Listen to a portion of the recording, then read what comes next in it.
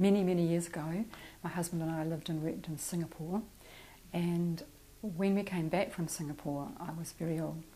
No one could diagnose what was wrong with me, but I self-diagnosed in the end, and it was ME, or chronic fatigue syndrome. I've dealt with that for a while, as best I can, and I've also had severe adrenal fatigue. Yes, I did have some reservations. I thought that I might try the oxygen machine. When I came in, Todd recommended that I tried the mats first for a while, and so I tried them first. And I must admit, I was very, very impressed. Well, first of all, I felt the energy because my body is extremely sensitive to energy, and I work with energy as a healer.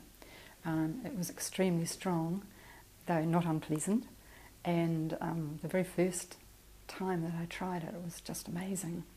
I went off and after a big day out, I cooked tea, watched the rugby till 11 o'clock and chatted to everybody. But there are many more things that have been happening as well. My back is straightening and my neck is straightening. My eyesight has improved quite considerably in one eye.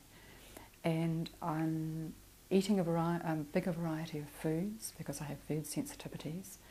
And best of all, I have a lot more energy. I'm feeling much stronger. So it's my aim to get strong enough to introduce new things to my life and diet that I couldn't do before.